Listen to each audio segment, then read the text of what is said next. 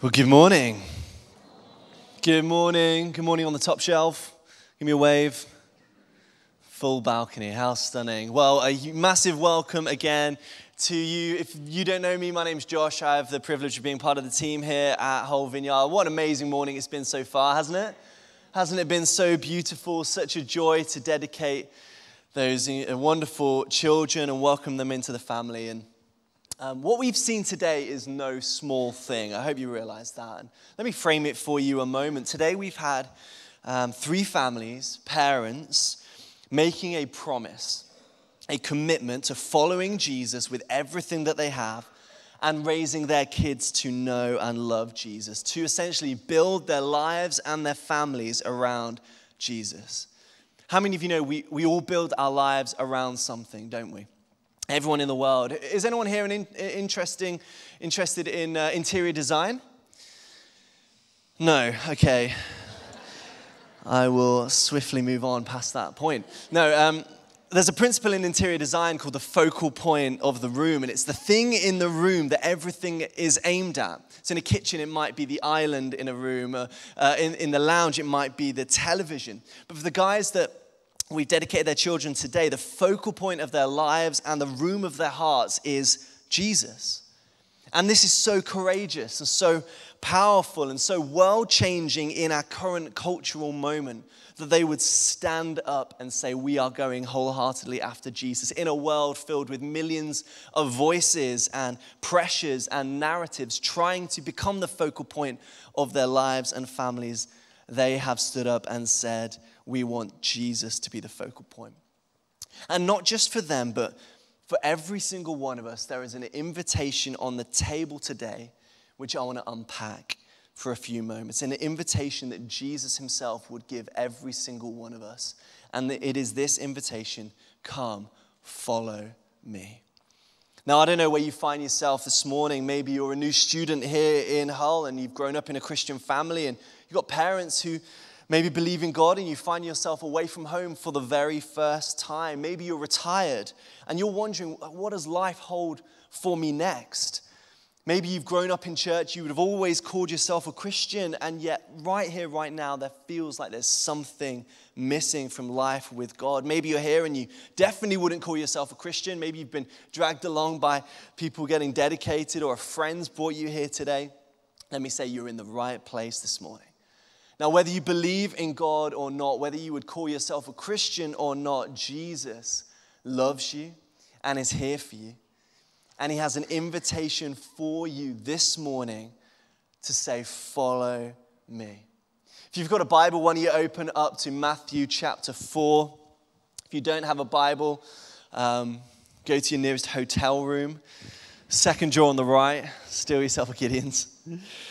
It's okay if there are some glowing Bibles. Many of you have grown up that generation, but there are such things as paper Bibles, and they're unbelievable.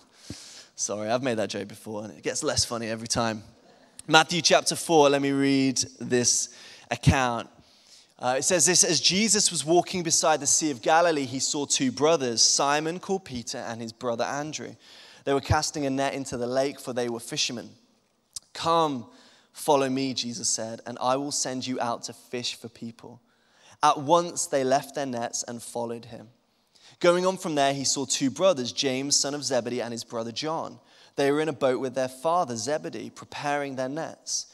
Jesus called them, and immediately they left their boat and their father and followed him. This is an account of Jesus calling the first disciples in the Gospel of Matthew. And what I want to do today is just share 4 simple thoughts before we pray of what it means to follow Jesus in our world today. My reflection number 1 is this, and it sounds so simple. Following Jesus is following Jesus. 2 things on this. Firstly, when Jesus invites people to follow him, he's inviting them to follow him. He's not inviting them to follow a religion. He's not inviting them primarily to follow a set of rules. He's inviting them to say yes to him. It's a life of walking with Jesus and a life of deep connection with Jesus and a life of love and relationship and intimacy with Jesus. And a lot of people, a lot of Christians forget that at the center of being a Christian is Christ. It is all about Jesus. Everything is about him. He is meant to be the focal point of our lives. Someone once put it like this: if you take Christ out of Christian, all you're left with is Ian, and Ian can't help you. Jesus invites us to himself. He is the rock. He is our source. He is our hope. He is our comfort. He is our joy. He is our peace. He alone saves us from sin. He alone heals us from our blindness. He gives us a new name and a royal identity and invites us into a new life. Everything is about Jesus. My wife and I, Hannah, we have a daughter who's 3, and we're expecting another child who will be a baby boy. And we're really excited. But a couple of weekends ago, we had a pretty tough weekend. Friday night, Hannah noticed that the baby wasn't moving a whole lot. So she's a little bit nervous about that. And under recommendation, the Saturday morning, we reached out to midwives. They said, come in for a check. Hannah went in, and everything seemed fine in the check, but they gave Hannah a test to see whether her waters had broken. Apparently it's kind of a new thing, but relatively routine now. And anyway, the test came back positive. And Hannah's 25 weeks pregnant at the time. And so we kind of stepped into, in that moment, a bit of a whirlwind, like what's going on. We had the consultant and the midwife and the nurses in, and it was very much a code red environment. We didn't really know how serious it was, but 25 weeks is early. And Hannah called me, and she's, as you can imagine, really upset. I go into the hospital, and we have one of those 24 hours, which is just really tough. And we're praying a lot, and I said to John, when I was texting John, I said, we feel at peace, but it's very emotional. And we were concerned. We had people praying for us. And I think we felt peace in that room because we know that the presence of Jesus is with us. In the moments when life is going really well and when life is tough, if I'm honest, I don't know where I would be without Jesus. As we're listening to the midwife explaining, this is the kind of worst case scenario that you need to be prepared for, his presence was tangible and his peace was there. And we're able to process our emotions knowing, okay, God is with us and in control, and he is always good. The good news was the Sunday after that, Hannah had a scan, and they couldn't really believe it because everything seemed normal. And everything's good. She's had a whole follow-up load of scans, and everything is going really well. So praise the Lord for that. Thank you. So following Jesus is about following Jesus, a person. But following Jesus is also about following Jesus. Not just believing in Jesus, not just knowing about Jesus, but it is a lifestyle transformation where Jesus becomes the focal point of the room and everything in our life is directed towards him. Jesus himself said it's not enough to believe the right stuff about me. Even demons believe that Jesus is who he is. But for the disciples following Jesus, they had to stop what they were doing and follow him. It was a full life immersion into Jesus' everyday. It was walking with him and talking with him and going where he went and doing what he would do and speaking the words that he would say. And following Jesus, living like Jesus, loving people like Jesus, sharing your faith like Jesus, denying yourself like Jesus, eating with enemies like Jesus. As we follow Jesus practically, we will begin to see our lives from the inside out transformed and our city transformed as well. So Jesus says, follow me. Secondly, following Jesus is here and now. If we could have the text back up on the screen, I want to highlight 2 things. Just the first one. Jesus says, come follow me, verse 19, and I will send you out to fish for people. At once, did you notice that? At once they left their nets and followed him. Next slide, second half. Jesus calls them, follow me, and immediately, verse 22, they left their nets and their boats. Immediately, Jesus is in the here and now. He's so beautiful and so compelling and so attractive that Jesus is worth stopping whatever we're doing right here, right now, and chasing after him and whatever he's doing. Wherever you find yourself in life, there is always going to be something interesting and fun and pleasurable and distracting to pursue. But Jesus operates in the here and now. He's not so much worried about the past, more than what is happening right now and how we respond to him in this moment. Immediately, they followed him. Let me ask you a question this morning. What are you holding back from? What are you waiting for? Is there something or someone in your life stopping you from fully following Jesus with everything you have? Whatever it isn't worth it. When Jesus says, follow me, let's follow immediately. Don't put it off. Don't wait. Don't miss out. As Christians, we get caught up, don't we, in so many different kinds of things. We get distracted by life. There are millions of voices vying for our attention and for our affection. We get caught up with questions. What if? What should I do? Who am I? We caught up with distractions, stresses, and strains and the struggles of life. We allow other things to creep in and pull our attention from Jesus, and they pull us from our purpose. And if we get caught up and distracted, distraction leads to drifting, doesn't it? And before we know it, we're not who we want to be, and we're not where we want to be. Before last, I took Ivy swimming, and Ivy loves swimming. She was so excited. She's just turned 3, and it was on a Friday, so Hannah's working, and I am home alone with the child. And it's great fun, and we were going swimming. So when Hannah's not there, packing the bags is a lot more complicated because I just forget things and mess things up. And we were driving, swimming about 15 minutes away, and halfway through I remembered I've left behind her armbands. And if we didn't have armbands, it wouldn't be a fun swimming trip for me, mainly.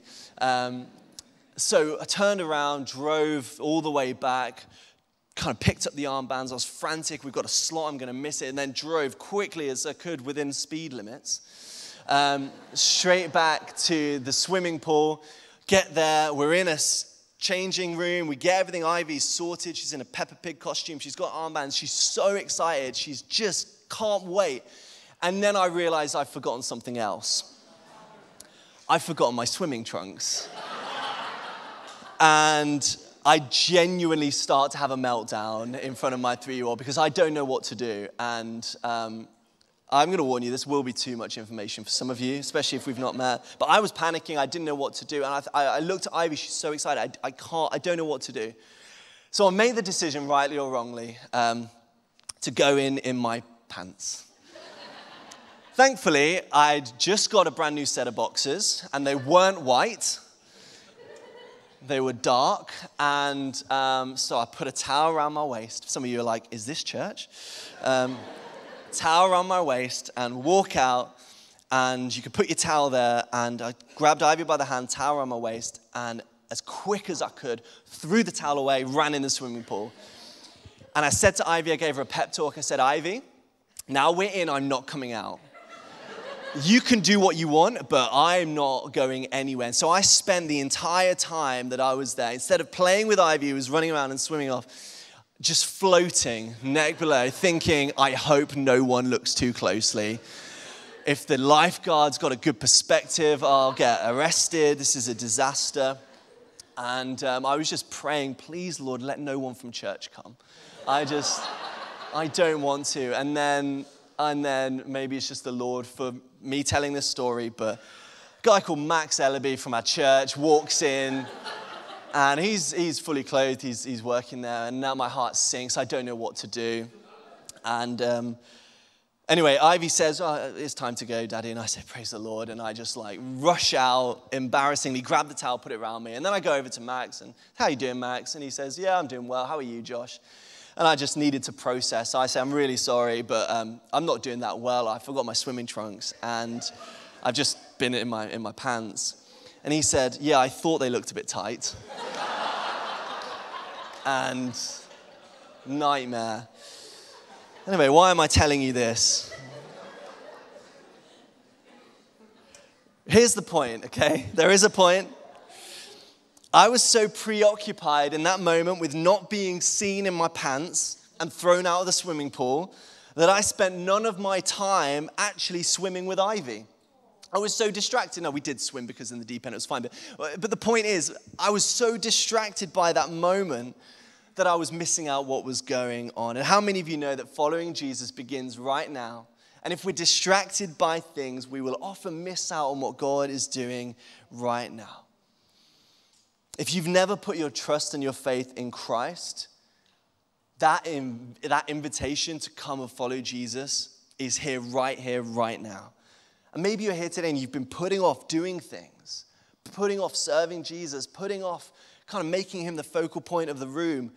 Today is a here and now moment for you to make that response.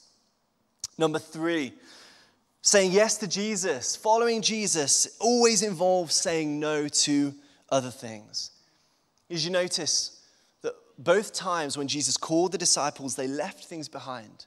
They left their nets, they left their fathers, and they followed Jesus. The nets was their income, their jobs. They left that behind, their fathers, their relationship, the one who they were following as an apprentice. They left both of those things behind and followed Jesus. Now, I would argue that to say yes to Jesus while you're saying yes to certain things which fly against the values of heaven is impossible. When we say yes to Jesus, we have to say no to other things. Otherwise, we're not actually saying yes to Jesus. Now, saying yes to Jesus and following Jesus happens in thousands of small choices that we make every single day. And those choices are often difficult. They're often costly. They may lead to people viewing you differently. They may make a situation temporarily complicated. Maybe you're at work and you'll notice that in the office people are gossiping about someone, saying things behind their back that they'd never say to their face. You have a choice in that moment. Do I engage with this? Do I stay silent? Do I say, well, do you know what? I'm not sure this is the best way for us to speak here. What do we say yes to and what do we say no to? I want you to notice the things the disciples left behind. They were good things. They were family. They were career. They weren't just bad things. But this teaches us that most of the time it's the good things that can occupy our attention and take priority over God rather than just obviously bad things. Point number 4 is this: following Jesus is the doorway to destiny. As we say yes to Jesus and follow Jesus, we will be swept up into his kingdom story, into life with God, into a journey of discovering who we are and who God is. If we could have the text back up, I want to show you one thing, just the first slide, I believe. Look what Jesus offers them. He's in verse 19, "Come, follow me," Jesus said, "and I will send you out to fish for people." Translation I learned growing up was, "I'm going to make you fishers for men." And the way, it's a bit weird picture, isn't it? This was always described to me as it kind of means our job as Christians is to go and catch people for Jesus and help people know Jesus. And I think that is totally true. We exist to love God and help people come home. But I think there's more to it than that. I wonder if you ever noticed that the people that Jesus was using this analogy to about fishing for people, they were themselves fishermen. Does anyone here a professional angler? No. So I don't actually think if Jesus was inviting you to follow him, he would use this analogy. These guys fished for a living. If Jesus were to invite you to follow him, I don't think he would say that. Why? Because you're not a professional fisherman. What he would say to you is this: if you follow me, if you follow Jesus, God wants to take your normal, everyday, ordinary life, whatever you do, and breathe upon it. He wants to take you just as you are and use you to transform the world you are placed in.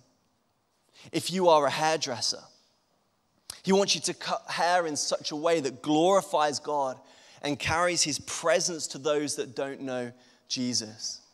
If you're a lawyer, he wants you to do law with integrity so that the values of heaven are imparted in those environments and you represent Jesus in a way that heaven invades earth. If you're a student, he wants to take your next 1, 2, 3 years at university and empower and equip you to follow him so radically and closely that everyone around you notices there's something different about you. You're marked with peace rather than anxiety. You're marked with integrity over compromise. And if you're parents here this morning, you're raising kids, Jesus wants to breathe on that. Jesus wants to bless and fill your homes as places of his presence that are so full of him, so flourishing, so full of peace and love and health. Places of strength and fortitude that as children grow up in a pretty wild west world, they can shine like stars in the culture. As Paul says in Philippians 2. Or the Message translation says this: they'll go out into the world uncorrupted, a breath of fresh air in this squalid and polluted society, and provide people with a glimpse of good living and the living God, carrying the light-giving message into the night. That's what Jesus wants for all of us. As we say yes to following Jesus and move after him as the focal point of our lives, what he will do is he will breathe upon you. And your life will begin to bear fruit on the inside and on the outside.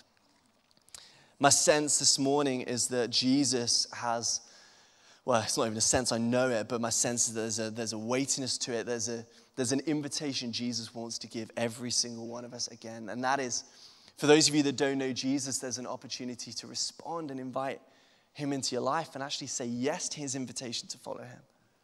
But there's an invitation for us as the church, for anything that's been holding back, to lay aside the stuff that, as Paul says, clings so closely and holds on to us and entangles us so that we can run after Jesus. Amen.